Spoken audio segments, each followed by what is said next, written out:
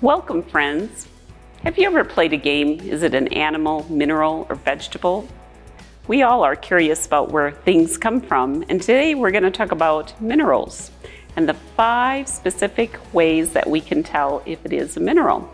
First of all, we want to ask ourselves, is it a solid, not a liquid or a gas? Number 2, it must be naturally occurring on Earth. That means not man-made like soda, plastic, paper, and other things. Number 3, must be inorganic, which is not made from living things. For example, table salt, silverware, plastic. Number 4, has a fixed chemical formula. For example, pyrite or fool's gold is made of iron and sulfur. Number 5, has a specific atomic arrangement, meaning it must have a specific crystal structure.